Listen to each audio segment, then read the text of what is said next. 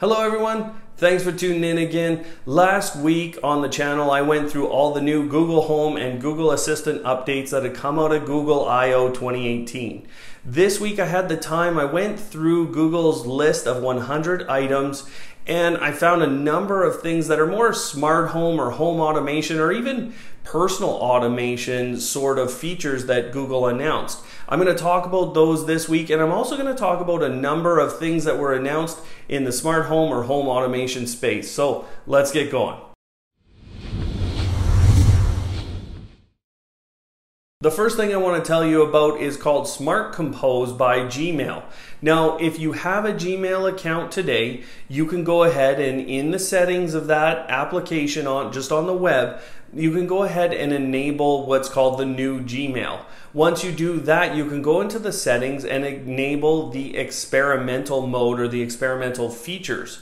Once you've done that, Smart Compose will start. And what it will do is it will, over time, learn what you type, learn how you type, learn the phrases you use, and it will continue to develop and develop, especially as Google puts more and more into that feature. But right now, you can go ahead, turn that on. It's not going to be instantly useful for you, so set your expectations, but it will start to develop over time. I've already seen it a little bit for myself. Something else that Google talked about last week, it's not directly relatable to the Google Home, it's actually relatable to the Google Assistant and Google Maps. So when you're on the road and you have your phone sitting there, you have another device with the Google Assistant on it, you're going to be able to utilize Google Assistant within Google Maps. From there, what you're going to be able to do is send text messages, get the directions through your voice, things like that. So they're making it easier to use Google Assistant within the Google Maps interface as you go ahead and use that while you drive.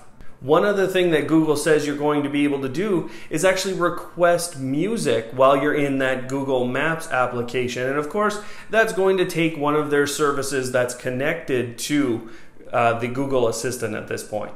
Now, what we saw at Google I/O was that Waymo, their newer service where they have some cars out there, they're using the same AI tech that they've deployed all over the place in the Waymo cars, and it's giving those cars more capabilities of sensing objects, for predicting where objects are moving to, and for therefore, adjusting their speed or stopping the vehicle completely or speeding up in some cases. So they're moving closer and closer with the utilization of AI to having self-driving cars within that Waymo service. Now, if you don't know what Waymo is, it's actually a self-driving car pickup service. So they will actually pick you up, there's nobody driving, and you're able to take that car to your destination. So quite a different service than you might have expected, but I think it's a great application of the AI technology.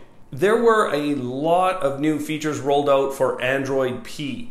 Now that's going to be the next level of operating system for Android, and within that is all kinds of what I'll say close to AI upgrades. One of the things that was rolled out is called App Actions, and what they're trying to do with this is predict the action you're going to take as you enter in to an application on Android. So they're not just trying to open the application for you, it's basically once you open an application, they take you right to the action that they think you're about to use. Now, I know for myself, when I'm opening up an app, in general, I'm just going to a couple of screens and then I'm exiting. So this would be highly, highly beneficial for me, especially when I'm going through YouTube comments from you guys. I want to go see Google AdSense, or I want to go see Facebook and I want to go to my Facebook page. These are going to be very, very useful things for me, and I love the predictive nuance to this. Something we're seeing much more from a number of car makers is they're sort of picking a side in terms of either the Amazon Alexa or the Google Assistant. And Volvo has come out, and their whole next generation of vehicles, what they're saying, it will have Google Maps, it will have Android Auto, and it will have the Google Assistant on board.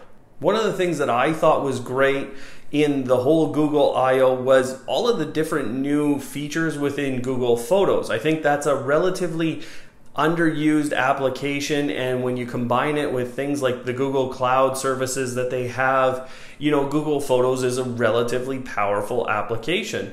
So what they've gone ahead and they've basically integrated some of their AI capability, or what they're calling machine learning, and they've gone ahead and created suggested actions. The piece that struck me during their presentation this year was the capability for you to go, and as soon as you'd taken a picture, it would recognize who you might want to share that with and then give you that option right up on the screen instantaneously. You weren't having to think, oh, maybe I want to share this with my friend. It was instantly there for you, and it was a one-tap share. So stuff like that. They also had like brighten, rotate. If they thought that, if the machine learning thought that the picture needed to be rotated, those actions would show up instantaneously. Now, moving on to things that weren't necessarily announced at Google I/O, there is a second generation of the new Chromecast. So this would be what I'd call the third generation of the Chromecast planned. It will have the Bluetooth capability. So this is coming from an FCC filing that Google has made. What they are saying through their filing is that your existing Chromecast is not going to get the update.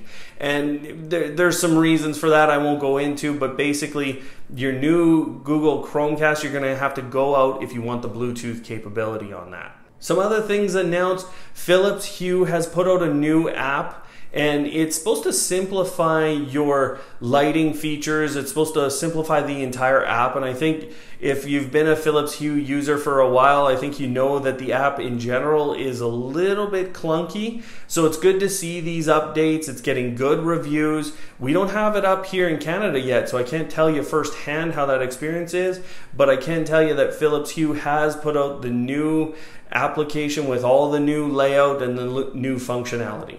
Something that you're going to see on the channel here really soon is called the WiseCam 2.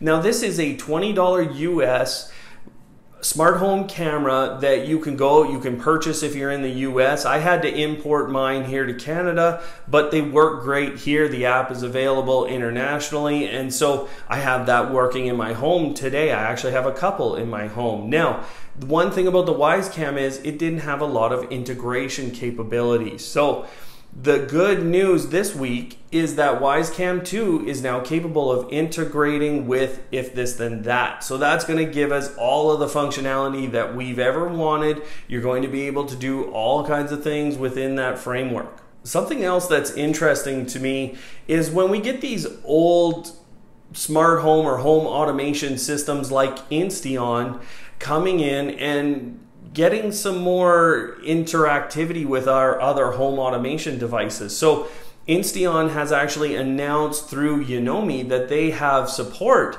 through the Yonomi app, and now this is giving us capability of connecting more devices to our old Insteon that we might have around the house. I'm someone who has a couple of those devices, so here in the future I'm going to use that functionality to integrate it with my other systems here. Alright, so that's all the new smart home functionality I have. Of course, there's a subscribe button coming at the end of this video. Thanks everyone for watching. We'll see you next time.